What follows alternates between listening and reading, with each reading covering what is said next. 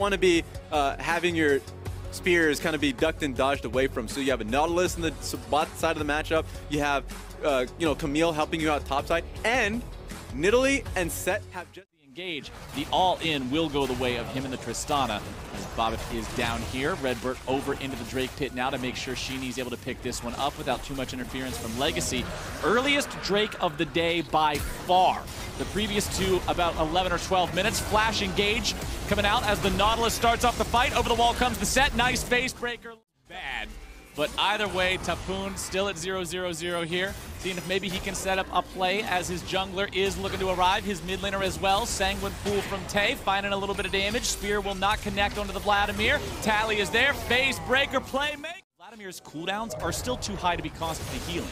But now he's got it as Vlad is hitting that point where he's about to become dangerous, especially with Sheenie right next to him. Volibear's coming in, but a nice Hextech ultimatum to dodge away from the damage of the ulti. Sheenie with the flash over the wall. Bard coming in now, looking to maybe find the lockdown. There is your stun. Beautifully done. Tapoon is out. Upside. So he's not going to be able to defend the turret on this one. Yep, Shelly gets to charge for free. There's only 20% HP left, but now the play's coming in. Now INTZ is trying to force the fight. Isles taken low, tries to get himself away from that one. The Nidalee flashes, but for no good. And that means that the second one is already available here 13 minutes in. INTZ are able to grab it, go up 2-0 in Drake's. Early pull coming out from Tay's Vladimir, as now they're re-engaging. They know he doesn't have the aggro drop any longer, and allowed Legacy to have control over this bottom part of the map, which meant they were able to take the Drake and stop that soul stacking variant. Wild card tournament. We don't even have that anymore. Tristana getting caught out here in the mid lane. Reyes could be in some trouble. The stun down onto Isles. Reyes nearly killed. Here comes the forward play from the Ezreal. It's one already dead on the side of LGC, one on INTZ. Tally trying to find something here. Some damage from Macau. Envy's still off to the side. And see some pings going through. Reyes nearly going to be killed, and now Tapoon's joined the fight. He finds the Hextech ultimatum onto the enemy 80 carry, but now he's the one who's got to be running away. Nice shift coming out from Macau, but he's not quite able to find the kill, and Bobbit gets in and cleans him up. The low health bars are just baiting INTZ into a bad situation. Tally's able to find the ulti onto the Volibear, face breaker onto 2, but now Tally's in trouble. Now Tally's having to run away. The pool coming out from the Vladimir. They get the kill into Bobbit. How in the hell? It looked like for sure Hemoplague would have been able to bite him, but the natural regeneration that Set gets when he's very low health was just this time around. They see the enemy top laner up there on the tier 2. Tapoon without a teleport cannot make it down here, and that means INTZ will put themselves on Soul Point, now demanding an answer from Legacy at each subsequent dragon. Tay is exhausted as he goes for the Hemoplague onto Isles, re-engage with the Dredge line. Redbird is right there looking for the stun onto the enemy support, and Isles is...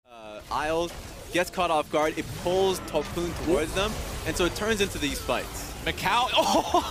I couldn't even... Domestically, that at this point in time, they're not going to just sack a wave. They're going straight for Raze. Raze, wow. Now Tapoon sees this opportunity and goes for the TP into the top lane, going after the inhibitor turret. Take down this dragon a little bit faster. Legacy don't have the resources to be able to do the Baron completely. That is... Yeah, they do. They got Earth, Soul. They should go for this fight. I think they scaled better as a team, but they're just going to outright lose. Oh, the Baron's already taken, and now the fight is going to be breaking out. Sheenie's on the front line. He's trapped in the Hextech ultimatum. He has to flash to get himself away, but the rest of INTZ is now coming in. Look at Raze. He is fearless going after this Ezreal. He jumps right back into the fight, looking to find even more damage. Tally's going to grab the ulti onto Macau, looking to find the Haymaker, maybe the Playmaker for the damage, and now Tay is in there. There's some bad blood on the back. Is very useful against those champions. 6,000 gold lead's going to balloon a little bit higher now as Tapoon takes Baron enchantment on the minions. Sleepy Trouble Bubble found its way onto Reyes, and the rest of the team has to protect him.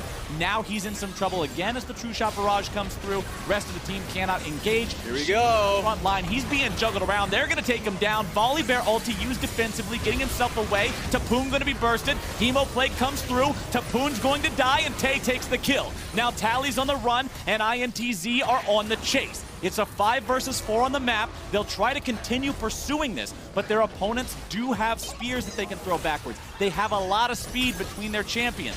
Sleepy Trouble Bubble comes through. You can chase all day. Sidestep it. They get out of the way. Redbird's still chasing after him, but the Bard ulti was already used to start the previous fight off. It's not ready to go here again.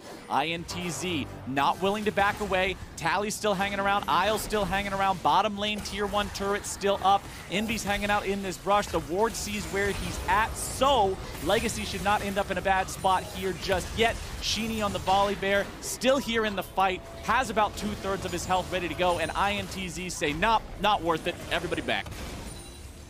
All right, Envy might be in a pretty tough position, but Bard is just saving him. Take a look at how much damage now the set's taking. And now the Bard ulti's ready to go here again. This is why Bard is always banned against INTZ, sports fans. Isle stuck in the middle of everybody, and it is a slaughter. Legacy Esports will have no legacy left to speak of if INTZ has Legacy Esports, but Bard ulti comes through again.